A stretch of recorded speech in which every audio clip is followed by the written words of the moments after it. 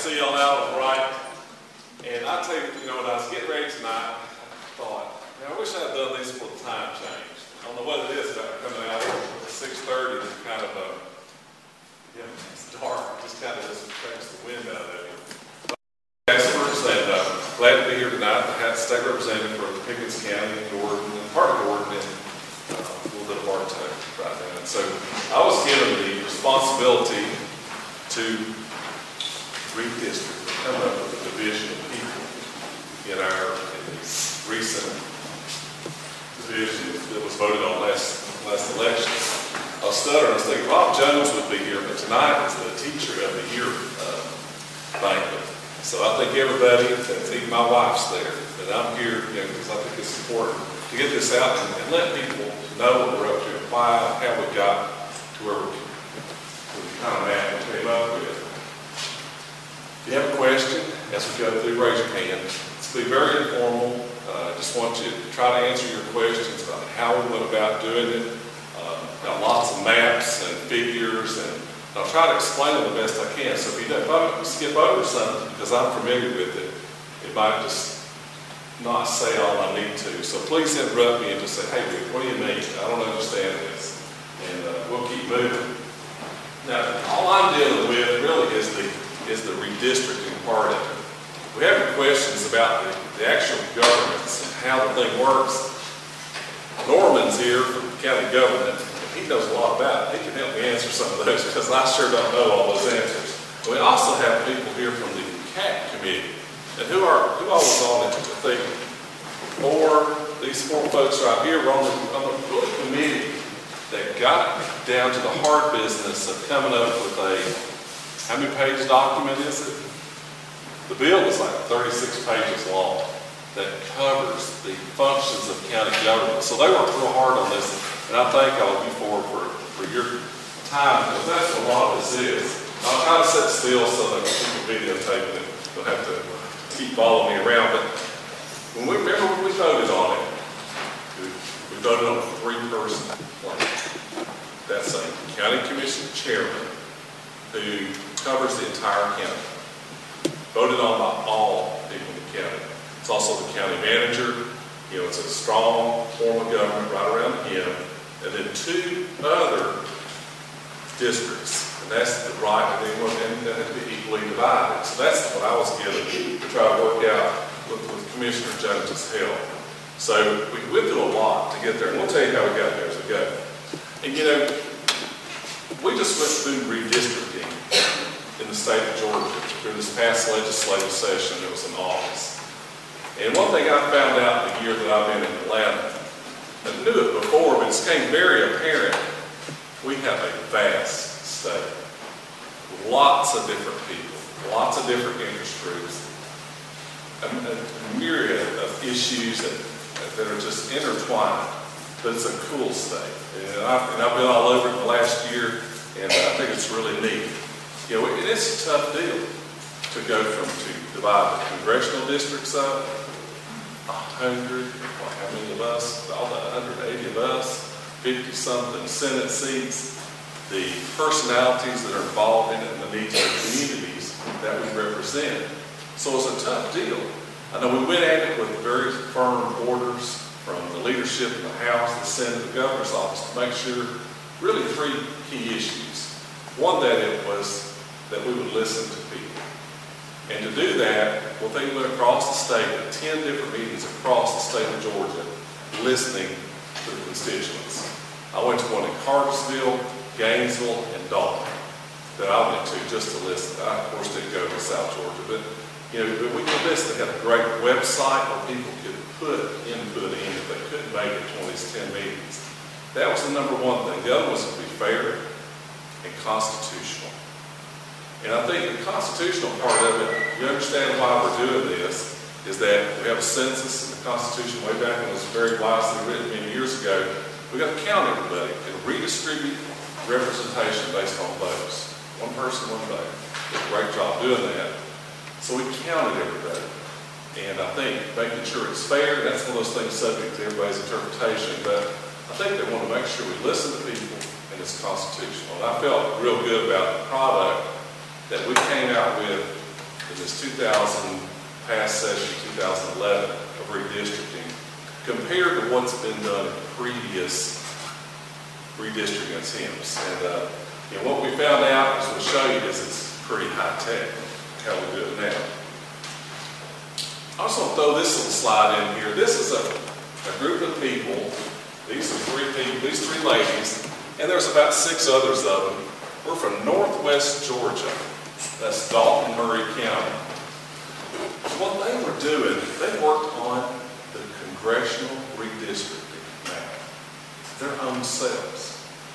They came up with a proposal, and she's right in the way of it, of what a great, what was turned out to be the 14th district should look like, a northwest Georgia district. They worked, they did their numbers, they came up with the districts all across the state, and this is just 8 people working without access to all this great technology that we use, and worked hard. They went door to door in the Capitol. They spent with the governor, all the different leadership. These 8 people had every county commissioner in northwest Georgia, you can see just a little yellow of it, agreed to it. That would be a great proposal to have, because we're all very similar. Well, they almost succeeded. I was talking with one of the guys early this morning that was on this. Well, they almost were very successful in doing it, but they didn't get Fannin, Pickens, and half. Fannin's Gilmer and half of Pickens in the 14th. Half of our counties in the 9th. So are Fannin and Gilmer. But they got everything they wanted except that. Unheard of. But the reason I say that is that people's influence can be heard in that great goal done if you want to work at it. Now, they spent a lot of time. They went to every county commission meeting in northwest Georgia. They did a lot of work.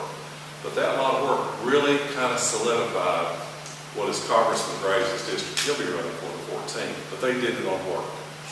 They weren't caring about who the representative was going to be. They wanted a geographic area that had similar interests. And that's what they worked on very, very hard. So I took my hats off to them, and this is my comment to you, is that you can have effect in policy and things that go on and go down if you want to invest your time. And people do. Okay, so when Commissioner Jones called me early in the summer and said, "We want you to start working on this," I knew I needed to, because this is quite a process. When we get through here, we will submit our plan to county attorney to the Justice Department to have it reviewed. We're under Voting Rights Act, slipped my mind. And so everything we do has to be observed and looked over to make sure we're not discriminating against any group. So that all this will go to the Justice Department. It takes time. And we certainly want to have this done for qualifying for these positions, I believe, which is in late April, somewhere time like that. So it takes some time to do all this. So what I did, of course, I've never done this, like none of us in here have never done this. So I called the Joint Reapportionment Office. There's a House and Senate Reapportionment Office that's housed in the office building that I'm in at the Capitol. And that's their goal, is to work on reapportionment, redistricting for congressional, House seats like mine, and all the way down to school boards and cities. They do it all.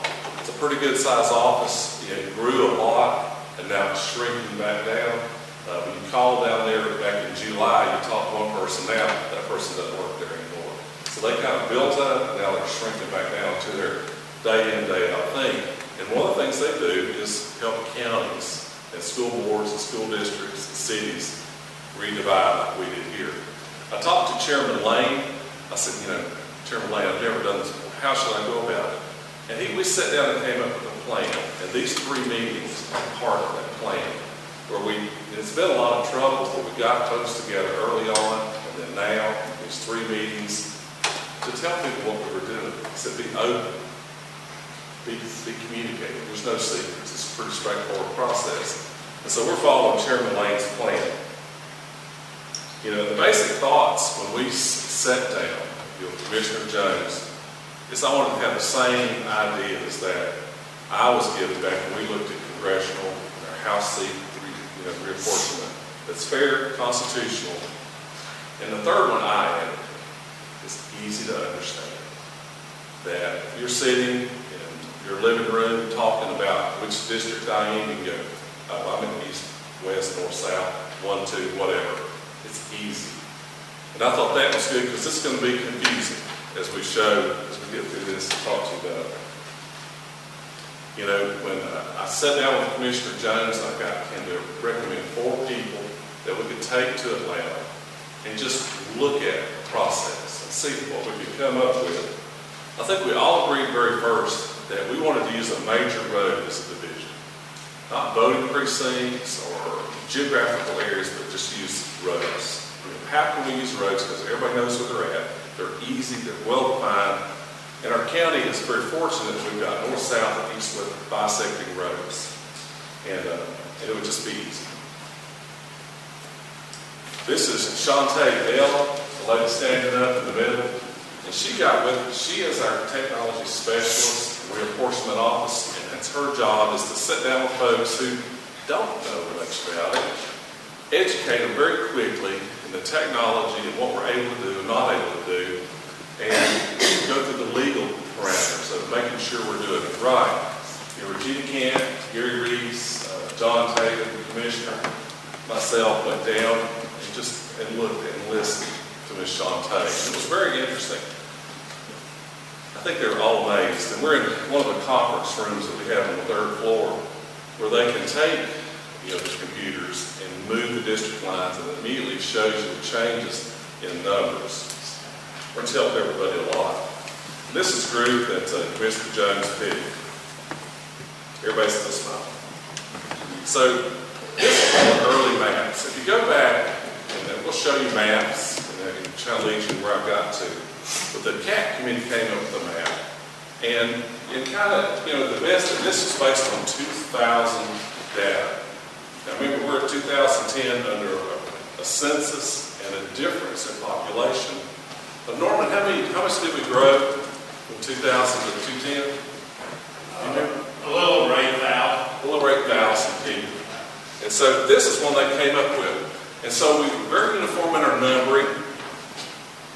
The west side is 1 always, or the blue, and the pink or red is 2. That's going to come important in a minute. And so the neat thing about this, and I don't know that you can see this spot, but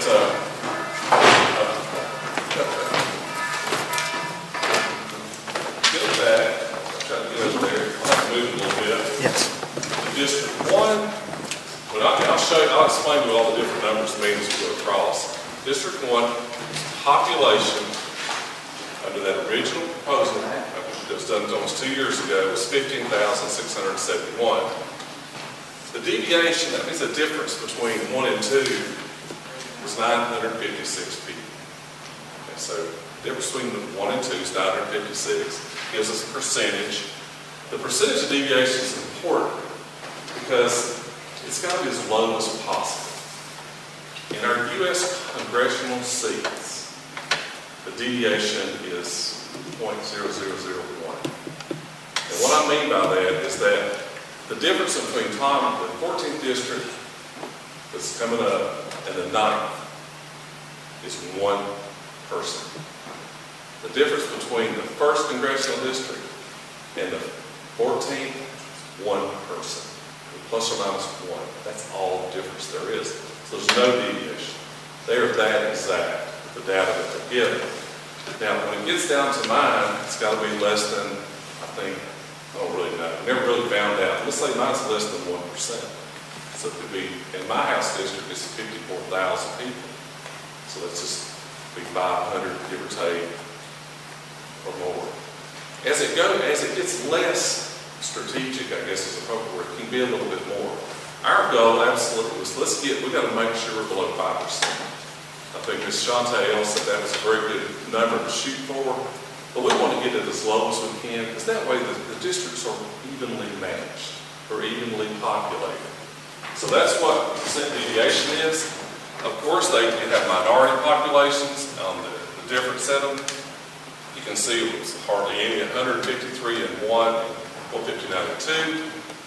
You know, black combo means that there could be, it's a mixed race family of some sort, and they're all counted together into a total black population. One thing I found surprising, as we look across here, is our Hispanic population back in this past census, believe it or not, was significantly more than our black minority population. And which is it's about almost, it's a little over 800. And we're down in our black minority is about what, 300. So that's one thing that's interesting. Now, this is the 2010 data, probably. Okay. So our total population at that point was 29,431. Now, VAP means voting age population. And I don't know why they give that to us. It doesn't mean anything to me, or to most people. But just so you'll know, in that original, they were pretty close. But still, our deviation's pretty high. And they gave us somewhere to start. You know, let's see, because you never know. Sometimes you always want to look at all of them and see what differences they are. Anybody have any questions? A lot of data's and numbers right now. Okay, so as we moved along, we said, well, you know, go back to my 3 premises, that third one. We'll make it easy to understand. Let's use a road. So we sat there and let's say, what's a road that runs through our county? You know, can we pick one that's easy? And we found out, and so we looked at what would happen if we go to Highway 515. And well, what we'd be lucky if 515 was the number that it was. Well, as you see, one, the west end, was short almost 4,000 people, or 26% deviation. And well, darn, we knew that wasn't going to go anywhere. But that's what I wanted to go about. I kept having Shantae pull up geographic areas to see what it would do. And what if we looked at Highway 53? You know, it kind of snakes through our county, all up and down, you know, from one end to the other. Now, it's a little different look. You know, didn't want to leave anything out. And we were surprised how close this was. I mean, I went, wow, what do you mean? If you look at the difference, and I just won't worry about it because you see now, the deviation was 6.3%. Meaning that it's not 934. So one was to be more or less than that, which was shocking to us. Kind of was very surprised that it worked out that way. I mean, just, you know, when you just subconsciously think about this district here, you would have thought that this one with Jasper and other areas would have been much, much bigger than it was. But it wasn't. And I think, as Norman was explaining to us earlier, there's a lot of small subdivisions in this region through here. You know, we usually don't go throughout the county. You know, like I did when I was a county agent here, going on all these little dirt roads. There are a lot of folks around, but pretty good population. So then we looked at, well, what if we took old Highway 5, another, you know, just long-term, long, good standing road. It really runs, you know, down by Nelson, through Jasper, on the outskirts of Talking Rock and north. Then again, too, what we call the east side, 2,700 more people. Give us an 18.5% deviation. See, so right now you're sitting there, so we got to kind of figure it out. It's going to have to kind of blend in both of those roads. And so we're, you know, kind of scratching our heads. So with her help,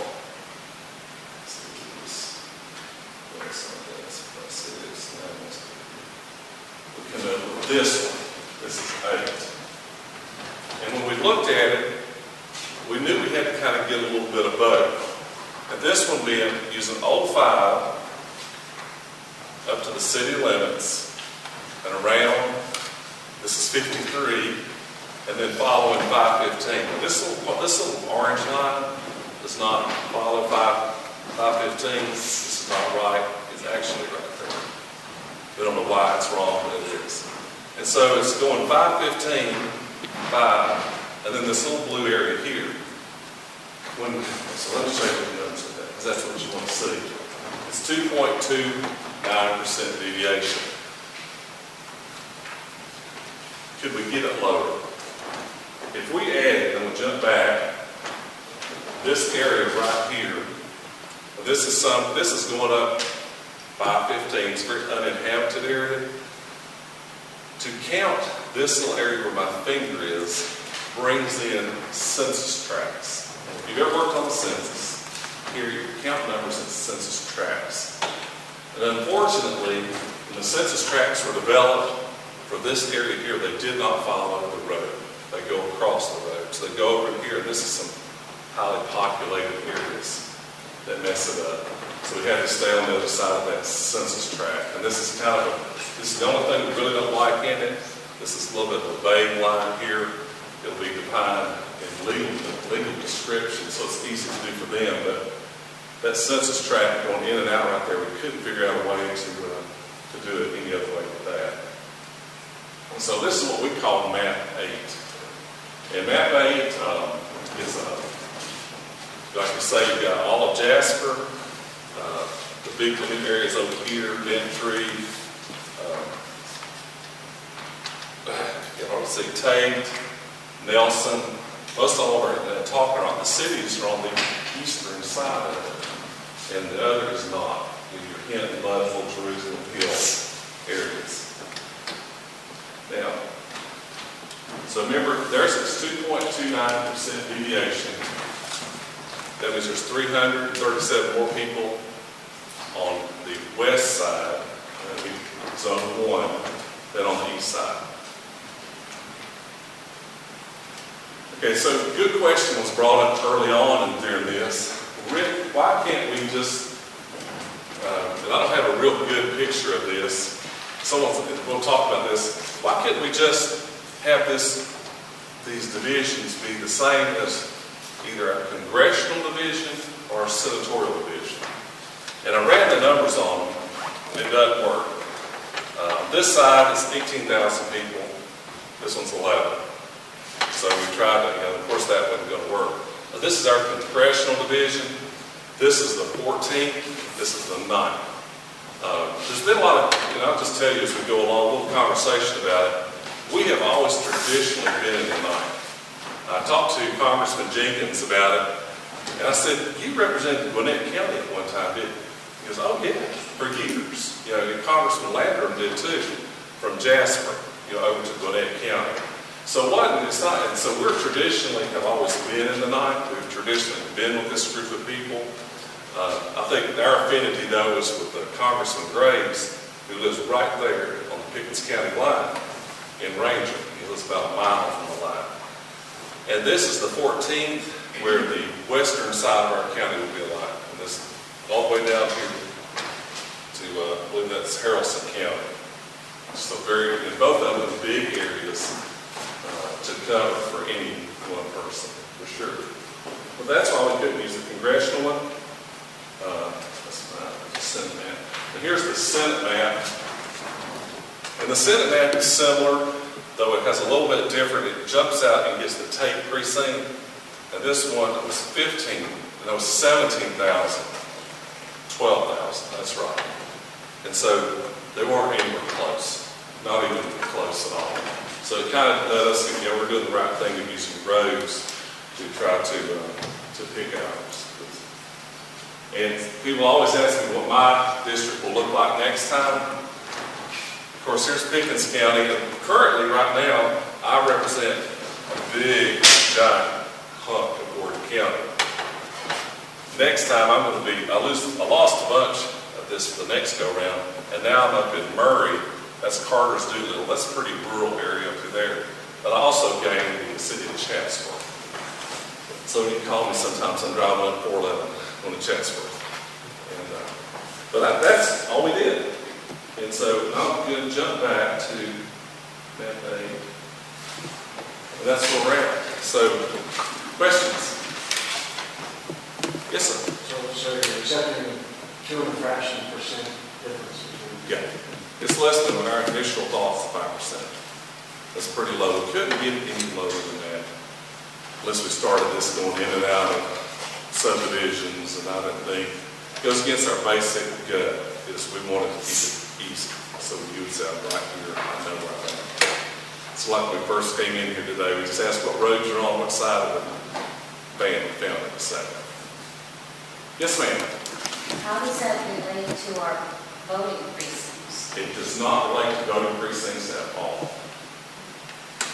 So you kept the voting precincts as they are? Well, yeah, they stay as they are right now. Is that what you asked? In relation to this? This is no relationship to voting precincts.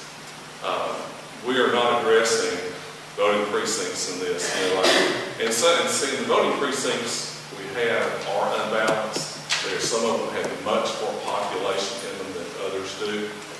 So you can't really, we didn't feel that was a good way to go about it. Rick, Yes, wouldn't this be a great opportunity to consider resetting the voting district? That could be chapter 2 of this book.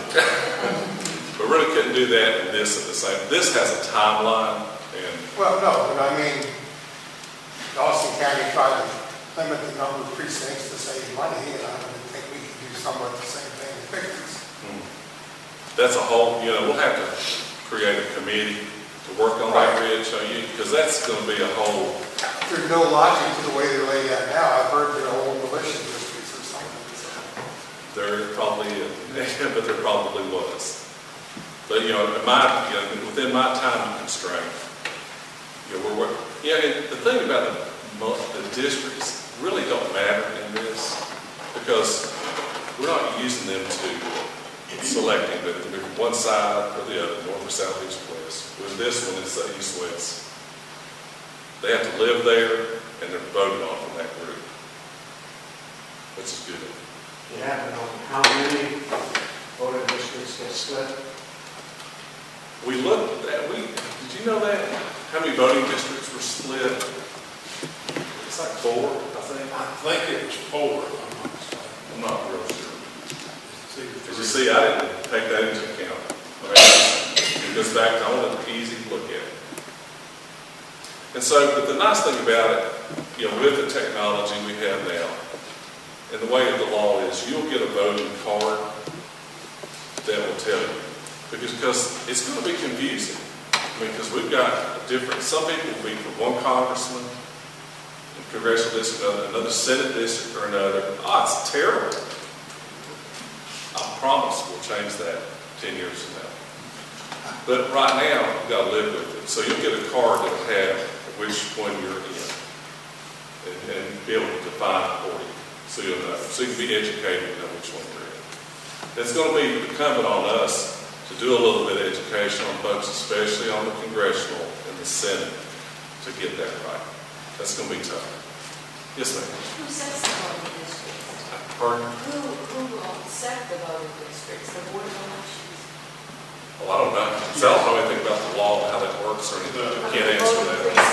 The Board of Elections. She asked who would set the voting districts. He said the Yeah, well, it'll be a big job because it'll involve reapportionment because they have the computers to look at census tracts and how they fit into what we currently have and how we move and what it does. You know, it's kind of like the balloon. You squeeze it here, it comes out over there. It's going to be a detailed deal. Yes, sir. Since towns are going to be split, and we go to vote, how will we know where we set the vote? Okay, well, you'll go to your vote to your same place. Right. But you'll just, when you're specific, like Rick Jasperse comes up, he'll say that I'm going to vote in the 9th congressional district. He'll give me my choices. So the ballot. Yeah, the ballot will do it. That's the beauty of the computerized balloting. It'll be able to tell that for us. Will it be easy on those folks? No, it will not. And I back when we were doing reapportionment, that was my worry when I saw that we were going to be divided in the congressional district. Then I heard we were going to be divided in the Senate district. And I knew this was coming. I just knew it's not cool. I mean, it's not. It's going to be tough. gonna be a lot of confusion, I think, for a little while. But that's why, I guess, in my gut, is I wanted it to be easy. But this would be one thing that would be, I know, like you live on the east side of Highway 5, no, you are. You know, that, I thought would make it, but you live in that city limits of Jasper area, I know where you're at. Well, that's just, I'm a country boy. I'm sorry. This is the way I look at it. So Yes, sir. The whole city limits of Jasper and the voting system? Oh, Lord, no, man. No? You don't know what the city limits of Jasper look like, you say that. City limits of Jasper are all up and down Highway 515. You know, if you go to, is Sackett's in the city limits of Jasper? Yes, sir. Yes, okay. Does that answer your question? That's correct. 515 is the, you know, they go down 515 for services. And you get like sewer water, and things like I that. guess the mayor likes us. No comment. There's a 15-mile stretch of Highway 515 going from the southern end of the county, northern end, and the city currently controls 12 miles of the 15. How many miles on 12 of the 15 miles. 12 of the 50. Did you hear what he said? Come up and tell them. It's a little echo. Here, the distance from Cherokee Pickens line to the Gilbert County line on the north, as far as Highway 515 is concerned, is 15 miles. Here to there. And 12 miles of that has been annexed by the city of Jasper over a period of years and different legislative measures. And so the only portion really the county has anymore is from, if you're familiar with Whirling Crossroads, from there south to the Cherokee County line, and from Antioch Church Road north to the Gilbert County line. That's the only portion of 515 that Pickens County has jurisdiction over. Yes, ma'am. Just to be clear, that will circle Jasper. That's down where the city limit sign is, if you're coming on the south of the Refuge Road. That's what that is? Yes. Okay. Oh, yeah. Okay, I had to make sure. Before I answered that, I was getting that in my mind. Yes. I think you're right. Yes, ma'am. Anybody else?